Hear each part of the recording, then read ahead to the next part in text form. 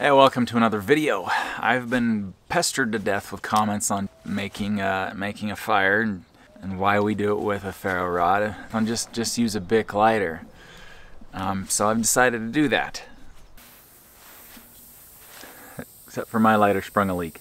So what do you do if you got a broken lighter? It smells like fish.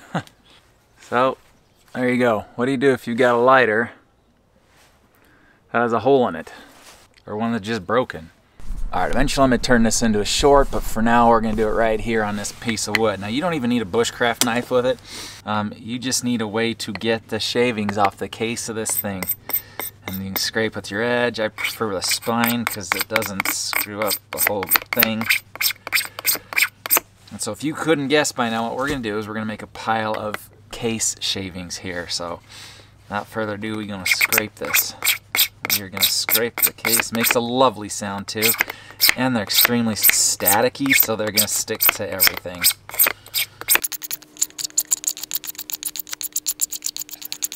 Once you get some chunky ones, make some really wispy ones. They are a real pain in the butt. Now leave the ones there on your knife for now. Set that aside and gather up these bits of very staticky things of plastic. Now next thing you do, I'm going to grab these things off of here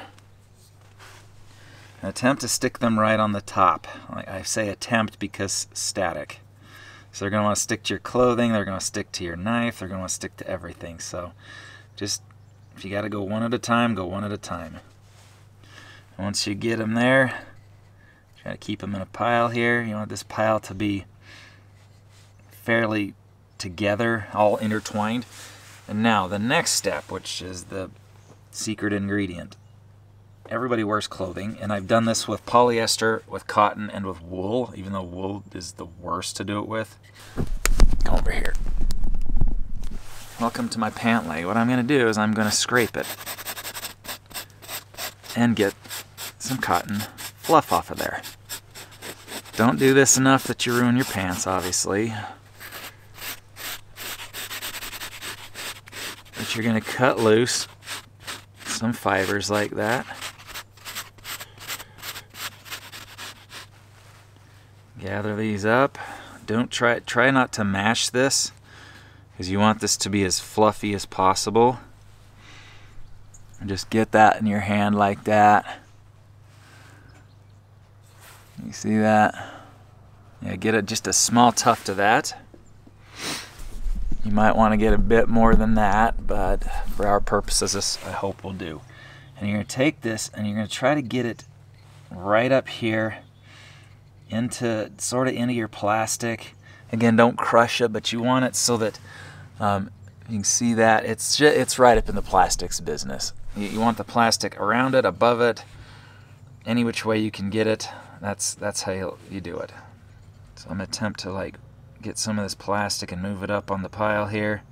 Like I said, you don't need a bushcraft knife or anything fancy. This is just an OTF knife. And then the next step is take your lighter. Oh, careful, buddy. Take your lighter and get this housing off. You can even use this housing to scrape your plastic, although it's kind of a pain to do, but jiggle that thing off of there. And it does have sharp edges, so you can open it up like this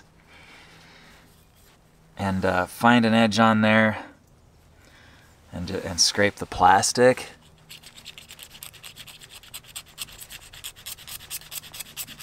So you can do it that way, but that is ridiculously time consuming. But it's possible to do it like that.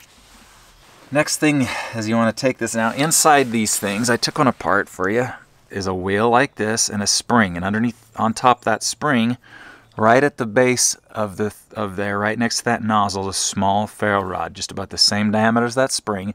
It's about 1/4 inch long. It's not long at all. And that wheel has a file in the center there that in one direction cuts into that ferro rod and makes dust. Grind some onto my hand for you here.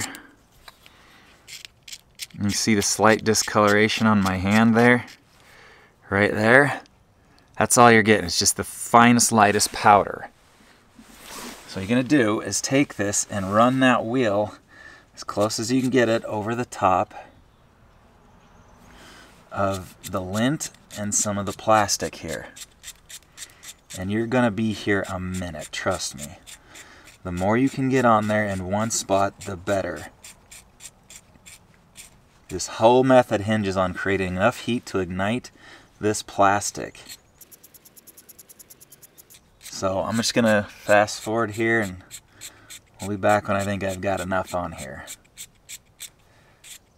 Now if you're spinning this wheel and it stops spinning, it's because you've hit the spring and you're out of ferro. You're out of your rod's gone, so you're screwed at that point. Better get a hand drill out.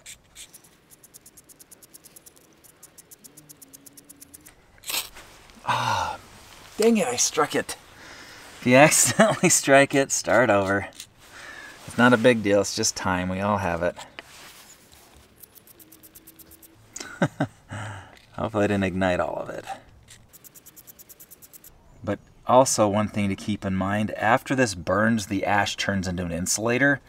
And so getting the plastic to then ignite is almost undoable. Let me get some of these good ones over there.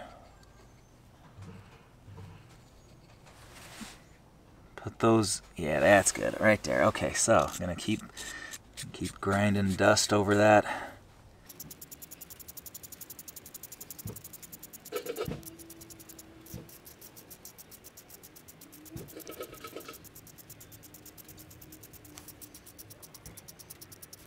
All right. Once you get a pile of it, then we're gonna get this nozzle. We're gonna put the nozzle basically, the striker right up in there. Let me see if we can get a good view of this going. Hopefully we make a fire. Oh, and there we go.